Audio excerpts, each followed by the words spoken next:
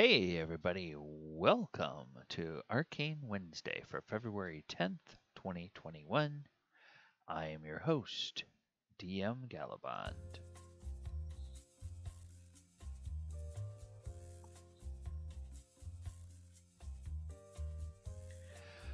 Alright, so tonight we're looking at a spell that hasn't been around terribly long. It came in 4th edition, and it's one of those spells that carried over to 5th edition. And I'm really glad that it did, because it's kind of a fun spell. No matter whether you're the DM or whether you're the players, it's kind of a fun spell to throw out there. And the spell is Crown of Madness. And we are going to go ahead and see how this spell looks in D&D. Alright, so let's go ahead and go over to the source books. We are going to take a look at 4th edition Player's Handbook and see where Crown of Madness first came in.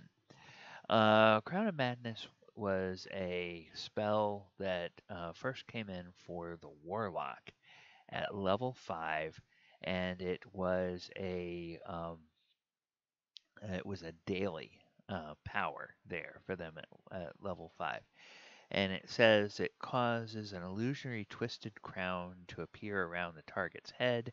Under its psychic assault, the enemy loses the ability to distinguish friend from foe. And you target a creature, and it makes a melee basic attack against one of its adjacent allies of your choice.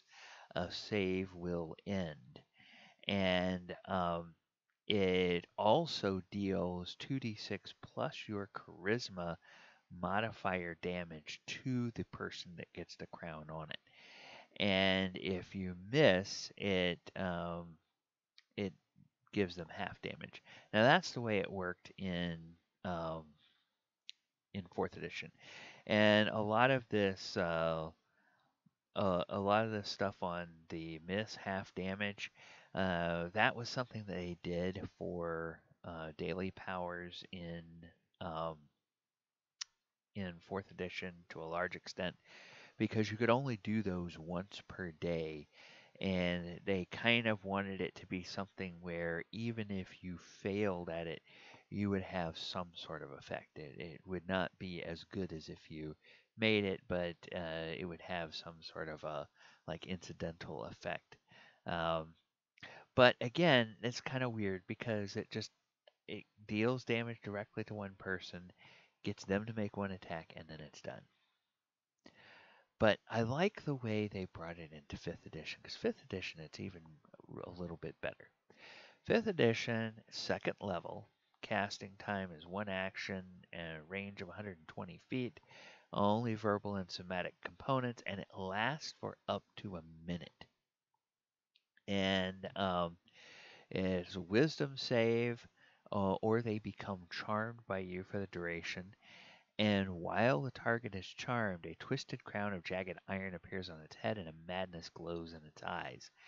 And the charmed target must use its action before moving on each of its turns to make a melee attack against a creature other than itself that you mentally choose.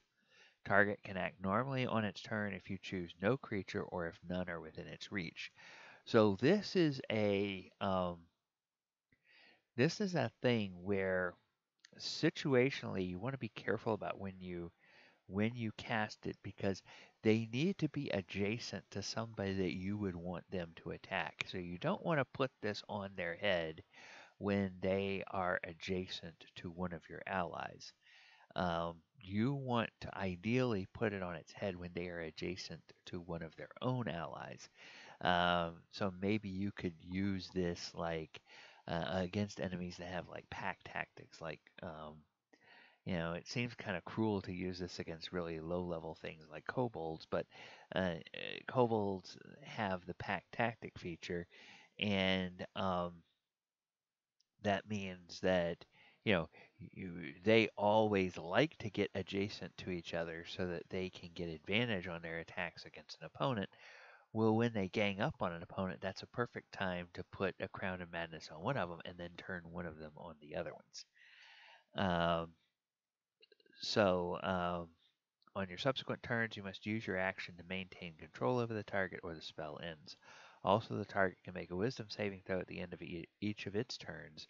On a success, the spell ends. So, you have depending on how long they are within the range of a uh, of a valid target, you can try to keep this going for several rounds up to a full minute. Now, they're also charmed, so you can kind of take that uh, that charmed, take advantage of that charmed condition to sort of influence what they do.